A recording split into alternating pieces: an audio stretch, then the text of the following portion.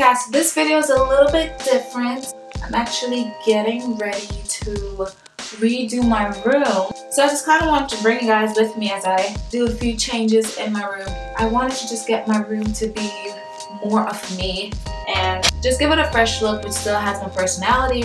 I've already kind of started doing a few things here and there, but I'm really gonna go ahead and complete the final look. And not only that, I'll also be giving you guys a view into how I'll be setting up what I call my war room or prayer zone slash reading nook, just my place that I go to whenever I'm feeling just a little bit overwhelmed, even when I'm happy, when I just need to spend time with God. Is where I have my daily devotion. I think it's just super important to just make sure that your space suits you and suits who you are and your personality. God has given us creativity to set up the places that we have, to take care of the things that we have.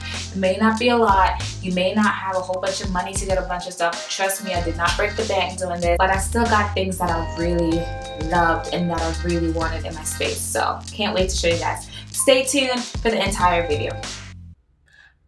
Alright, welcome guys to my room. This is the current state. To the left we have a wall with curtains and I have lights behind it. It's super pretty when the lights are on.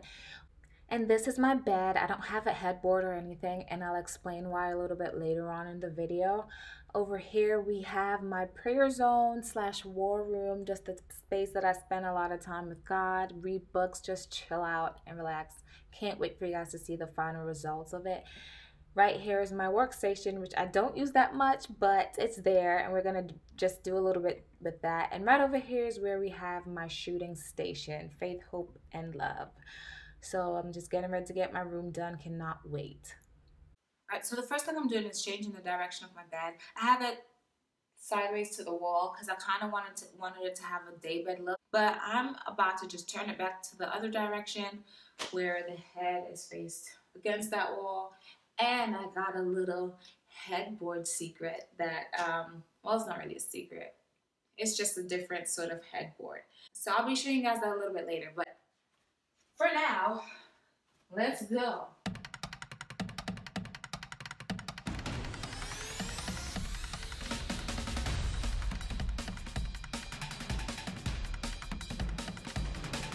I used to have two mattresses, but then I decided that I wanted my bed to have a lower look, so got rid of one of them.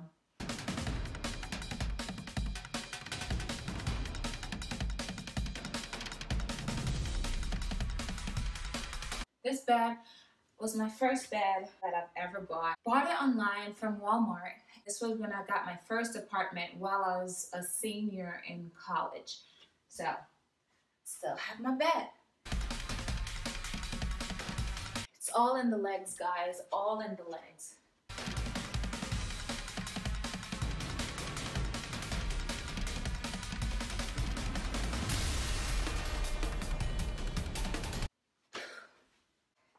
Now we add everything again.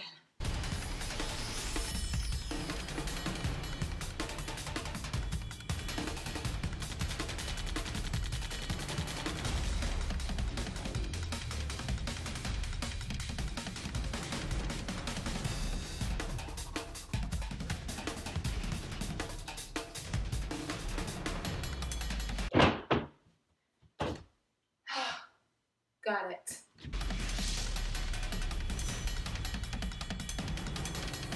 Okay, now for the headboard.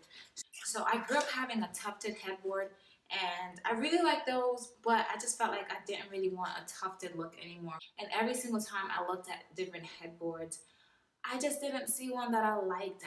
I just kind of wanted to have something over my head, but just something wooden and slightly unique. And I wasn't really sure of what that was gonna look like. But I ended up doing some shopping around and I was visiting Hobby Lobby one day and they had this thing that was on sale because it's missing a few pieces. But I thought this was cute and unique and it was only $14.99. It was on sale for $14.99. The sticker is still on there. It was originally $59.99 and now it's on sale for $14.99, mainly because of the damaged pieces. But I thought like, oh my gosh, this is kind of cute. I could work with this. And we're going to use this as a headboard Not sure how this is really gonna look as a headboard, but in my mind, I feel like it could work. So we're just gonna try it and see. This is gonna look really weird, but I'm just trying to figure out exactly where I want it. So all I'm gonna do is, I'm just gonna grab it behind me. I just wanna see how far I'd want it in comparison to bed and head. And I think this is right where I want it. So just have a little marker, and I'm just marking that line. Listen, don't judge me. You gotta make it work. You know what? Sometimes you just gotta be creative and figure out how to make things work for you, especially when you don't have all the equipment that people use to hang random headboard pieces. But what I will be doing later with this is I'm gonna try to replicate one of these with a cardboard box and paint. Or if I could get a piece of wood, I'm not sure exactly how I'm gonna do that, but I'm sure it's possible, right? I'm sure I could find buttons like these somewhere. I'm gonna replicate it, and I'm gonna do a video on that once I do. All right, now that I have my spot marked, I'm getting ready to hammer in my headboard with just some regular nails. It's not very heavy, but I just think I want to add a couple more nails just for stabilization.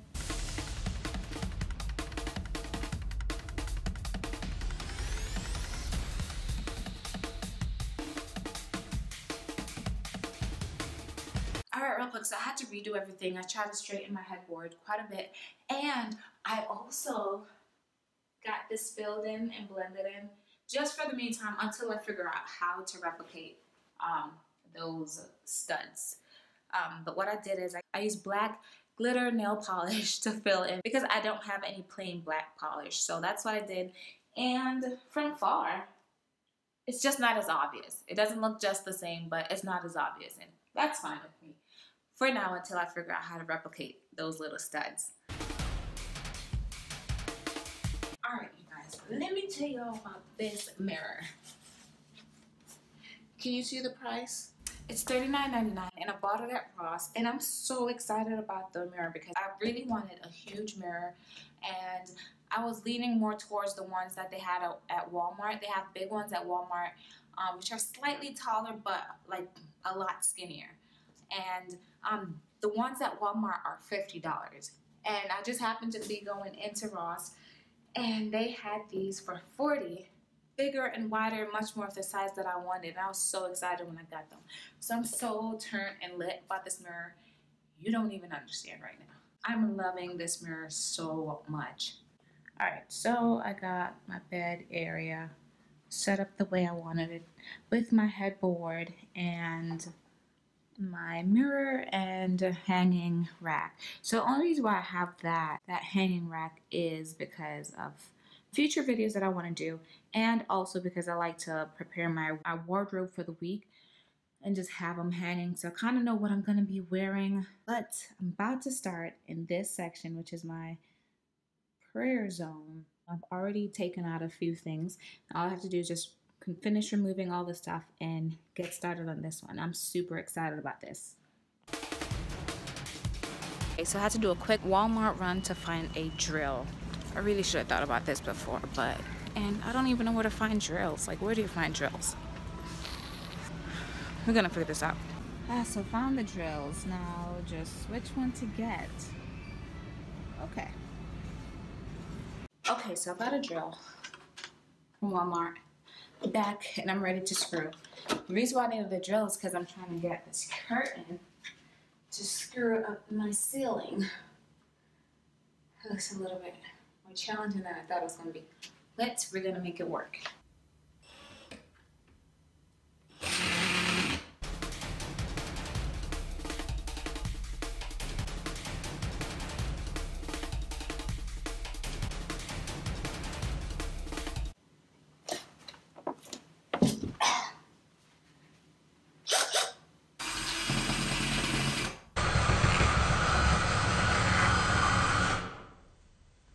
No. You know, I should have worn goggles. Okay, so just got ceiling matter in my eye. I don't really have goggles, so what do? Put put some shades on. Told you I'm gonna make this work. Obviously, I'm not a professional at gelling, but nothing you can't figure out.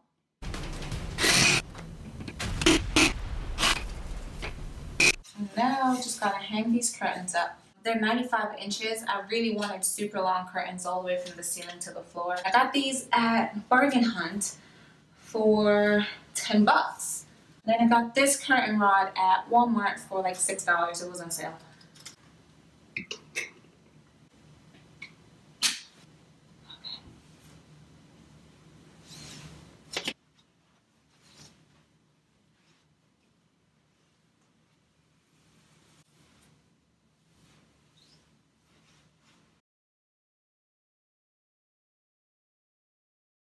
And the last thing is my desk area. So I literally just turned my desk to a different direction.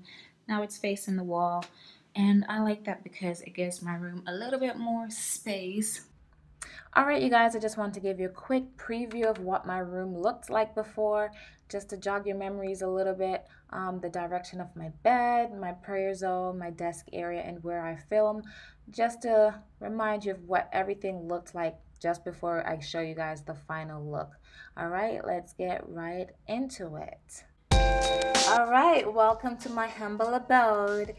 As you can see, this is my starry wall on the left, which I absolutely love. I did this a few months ago, and I just love it. My rack with clothes, my mirror, I put a little flower pot there on the floor, and my bed. I love how the headboard turned out. Only $15, you guys. Looks so good. I'm keeping that room concealed, and I'll explain why a little later. But I literally just turned my desk into the wall, and it allowed my room to have a little bit more space. And of course, my wall that I shoot at, faith, hope, and love. I just love this room. I love how everything turned out, and I hope that you guys liked it too. Alright you guys, thank you so much for tuning into another episode on Dana's Diaries. Don't forget to give me a thumbs up and subscribe to this channel, and leave a comment down below. Let me know if you like the look of my room. I absolutely love it, and I'm so glad that the vision that I had came to life. But just before I go, I just wanted to point out, when I said the bonus room, this area right here where I put the curtain up, this is where the bonus room is going to be. But what I've decided to do is just make another video just on setting this one up, just because it's a little bit more special to me. So I'm getting ready to go do that, and I will upload it as a separate video. If you like anything about this room, you're gonna absolutely love my little prayer room, war room / reading nook. And I'm hoping that these videos will inspire you guys to just take care of your space that you have, and just make sure that it's reflective of who you are, and just a place that you can come home every day and just feel relaxed. I can't wait to see you guys in the next video, but until then, don't forget that life was not meant to be easy, but you, my friend, you were meant to be great. See you guys.